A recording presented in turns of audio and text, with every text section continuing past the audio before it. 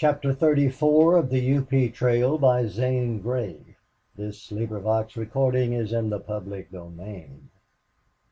The home to which Allie Lee was brought stood in the outskirts of Omaha upon a wooded bank above the river. Allie watched the broad, yellow Missouri swirling by. She liked best to be alone outdoors in the shade of the trees.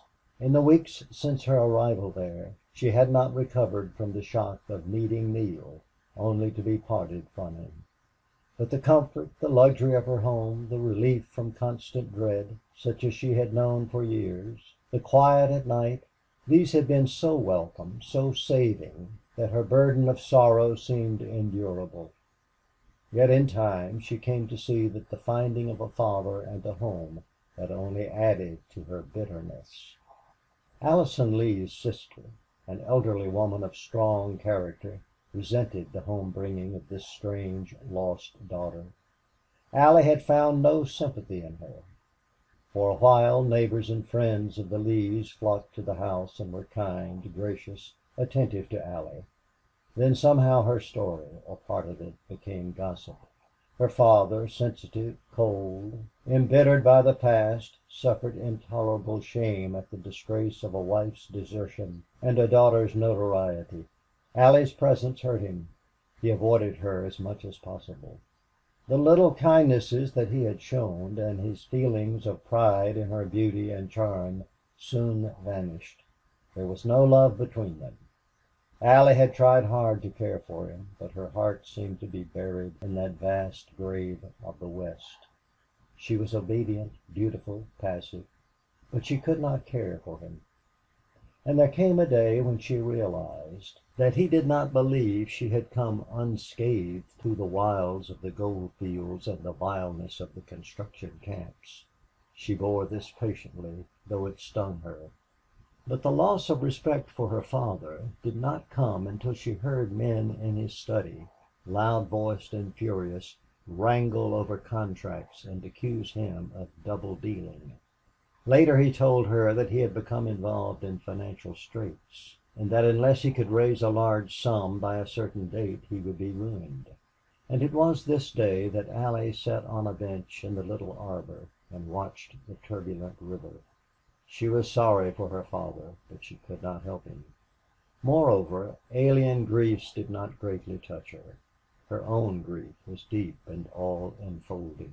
She was heartsick and always yearning for that she dared not name. The day was hot, sultry. No birds sang, but the locusts were noisy. The air was full of humming bees. Allie watched the river.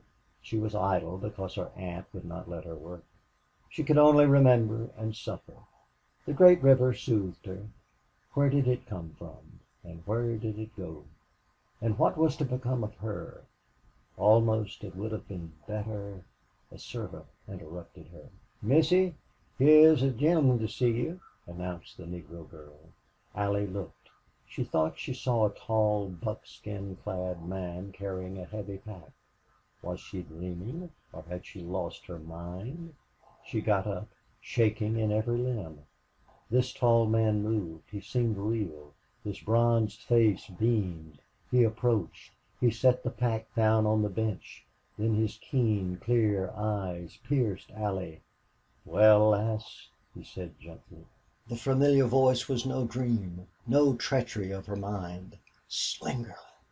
She could not speak. She could hardly see. She swayed into his arms. Then when she felt the great, strong clasp and the softness of buckskin on her face and the odor of pine and sage and desert dust, she believed in his reality. Her heart seemed to collapse. All within her was riot. "Neale!"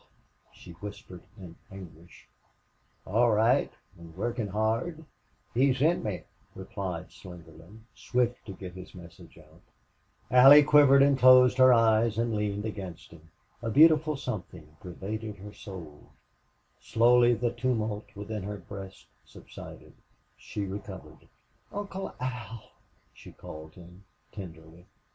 "Well, I should smile. And glad to see you. Why, Lord, I'd never tell you. You're white and shaky, lass. Sit down here on the bench beside me. There. Allie, I've a powerful lot to tell you. Wait. To see you and to hear of him almost killed me with joy, she panted. Her little hands, once so strong and brown, but now thin and white, fastened tight in the fringe of his buckskin hunting coat. Lass, sight of you sort of makes me young again. But, Allie, those are not the happy eyes I remember. I am very unhappy, she whispered. Well, if that ain't too bad. Sure, it's natural you'd be downhearted losing Neale that way. It's not all that, she murmured. And then she told him. Well, well, ejaculated the trapper, stroking his beard in thoughtful sorrow. But I reckon that's natural, too. You're strange here, and that story will hang over you. Lass, with all due respect to your father, I reckon you'd better come back to me and Neale. Did he tell you to say that? She whispered tremulously. Lord, no, ejaculated Slingerland. Does he care for me still? Lass, he's dying for you, and I never spoke a truer word. Allie shuddered close to him, blinded, stormed by an exquisite, bittersweet fury of love. She seemed rising, uplifted, filled with rich, strong joy. I forgave him, she murmured dreamily low to herself. Well, maybe you'll be right glad you did, presently, said Slingerland with animation. Especially when there wasn't nothing much to forgive. Allie became mute. She could not lift her eyes. Lass, listen, began Slingerland. After you left Roaring City, Neale went at hard work. Began by heaving ties and rails, and now he's slinging a sledge. This was amazing to me. I seen him only once since. And that was the other day. But I heard about him. I rode over to Roaring City several times, and I made it my business to find out about Neale. He never came into the town at all. They said he worked like a slave that first day, bleeding hard. But he couldn't be stopped, and the work didn't kill him, though there were some as swore it would. They said he changed, and when he toughened up, there was never but one man as could equal him, and that was an Irish fellow named Casey. I heard it was something worthwhile to see him sling a sledge. Well, I never seen him do it, but maybe I will yet. A few days back I met him getting off a train at Roaring City. Lord, I hardly knowed him.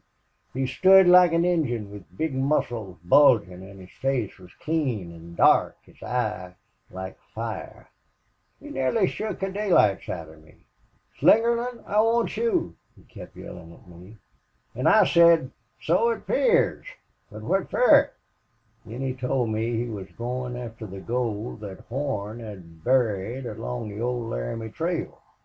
Well, I took my outfit and we rode back into the hills. You remember them. Well, we found the gold, easy enough, and we packed it back to Roaring City. There Neale sent me off on a train to fetch the gold to you. And here I am, and there's the gold. Allie stared at the pack, bewildered by Slingerland's story. Suddenly she sat up. She felt the blood rush to her cheeks. Gold! Horn's gold! But it's not mine. Did Neale send it to me? Every ounce, Replied the trapper soberly. I reckon it's yours. There was no one else left. And you recollect what Horn said. Lass, it's yours, and I'm going to make you keep it. How much is there? Queried Allie, with thrills of curiosity. How well she remembered Horn. He had told her he had no relatives. Indeed, the gold was hers. Well, Neale and me couldn't calculate how much, having nothing to weigh the gold, but it's a fortune. Allie turned from the pack to the earnest face of the trapper. There had been many critical moments in her life, but never one with the suspense, the fullness, the inevitableness of this.